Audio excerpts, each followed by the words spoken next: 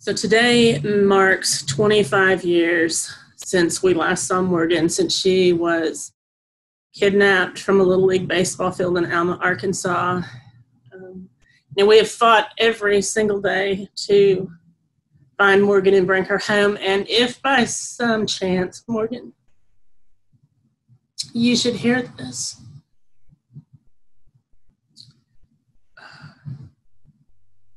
we want you to know that we have never given up.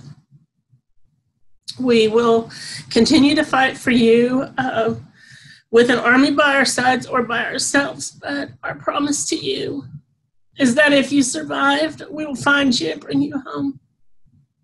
And if you didn't survive, we will find you and we'll bring you home. You are worth fighting for, and we love you.